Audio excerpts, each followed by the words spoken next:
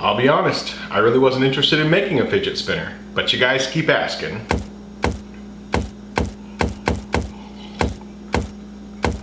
So I guess we're making a fidget spinner.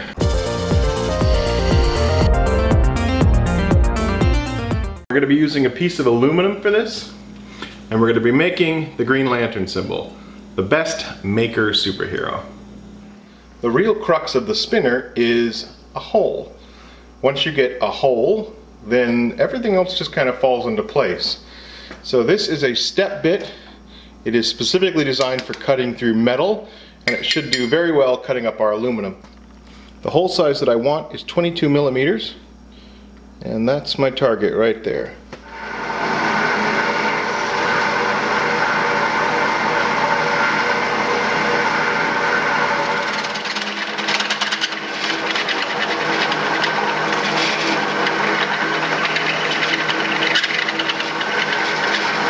You can see there's the beveled edge for the next step, and this first inside line is the size hole that we want, and this one is the 20 millimeters. So we need to flip this piece of metal over and drill it again.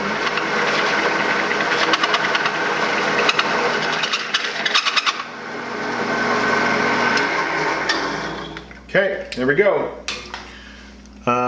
Looks pretty good. Okay, so we've got our hole, which is 22 millimeters, and these are the bearings that I picked up, and I just went down to the local skate shop. And let's see, these are, as you can see, these are 22 millimeters.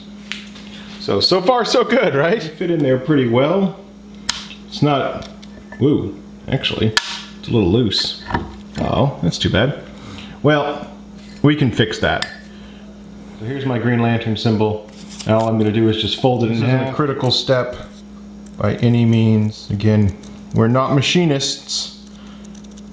That's not what we're here for.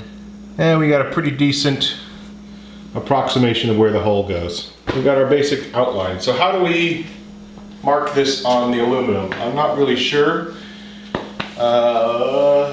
Maybe I should just glue that down. Okay, and I'm just going to put a little spray adhesive on the back here, and then I'll stick it to the aluminum. I'm all out of spray adhesive. It is just, oh! Definitely some coming out. Oh, I think I just got it in my coffee. Seriously? Mama said there'd be days like this, there'd be days like this, my mama said. I'm gonna need another cup of coffee.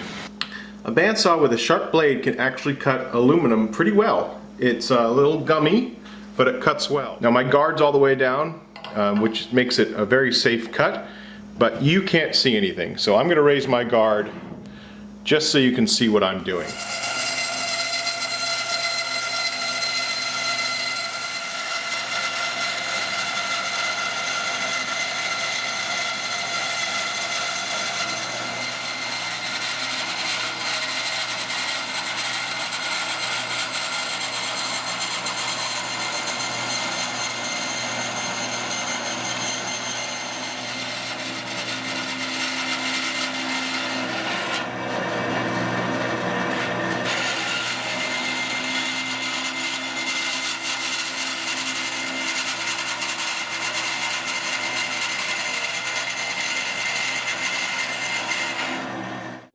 I think I could try to nibble a little bit more away on the bandsaw, but I also run the risk of cutting into the template, so I think I'm going to jump over to the sandpaper at this point.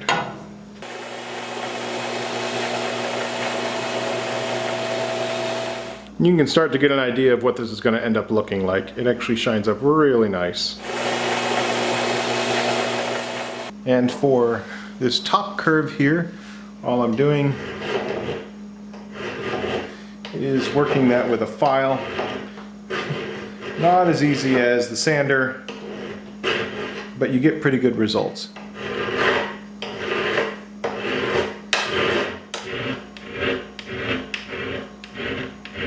But I'm really liking the shape. It's a little hard to get into these tiny little areas here, but for the most part, It's funny, if you try to keep the scratches going all the same direction, it'll actually look better. So I'm going to try to keep all the scratches going in this direction. I'm definitely liking this, and it's got a nice weight to it. So, and there's no more sharp edges here. Let me clean up this face here on the belt sander, and then we'll come back.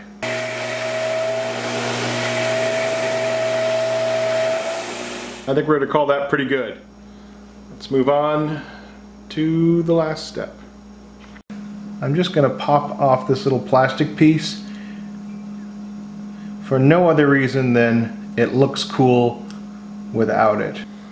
Okay, and as we saw earlier, it's a little loose. There's a couple ways to do this. We could shim it with a piece of tape, but seeing as it's me, I'm going to just use a couple drops of CA glue.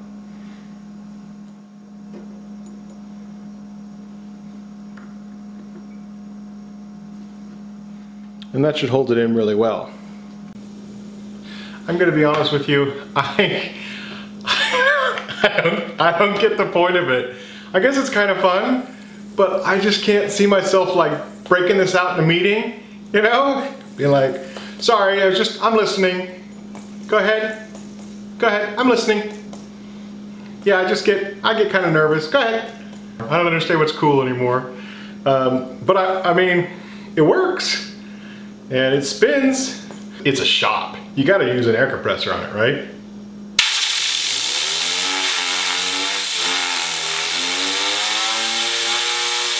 That might be a little distracting in a meeting too. Hang on a second.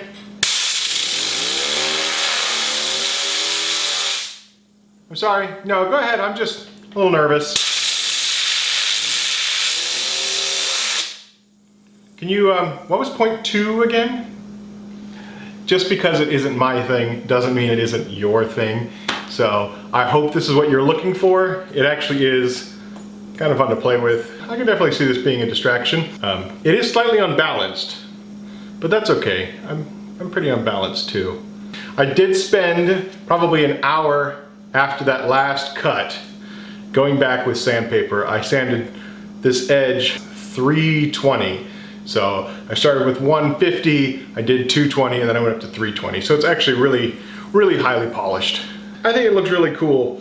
Used a green filter to try to give it that cool Green Lantern look. And even if you're not gonna make a fidget spinner, I hope this gave you some idea of how accessible aluminum is in the wood shop.